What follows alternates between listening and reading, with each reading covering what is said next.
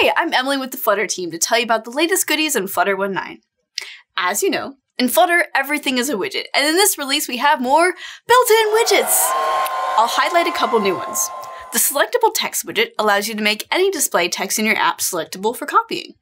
The color filter widget allows you to apply a filter to any widget so it can change its colors. May I suggest you use your newfound powers for good rather than whatever I just did there? In the Cupertino library, we updated our switches and scroll bar drag behavior to be consistent with the iOS 13 style updates. Flutter 1.9 also includes some important additions to ensure your development experience is seamless on Catalina, the newest version of macOS. If possible, we strongly recommend upgrading your Flutter installation first, then update in Catalina so that Flutter can work smoothly with your upgraded operating system. Who wants to spend more time debugging? Nobody. The Flutter user experience team did a lot of really cool research on how to structure error messages to help programmers fix their problems faster. And now, their findings are available to everyone.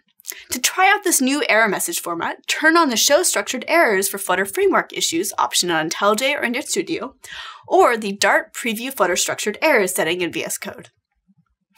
The 1.9 release includes language support for 24 more locales, including Nepali, Afrikaans, Icelandic, and Bengali Bangla, which puts our language support on par with our friends over on Android.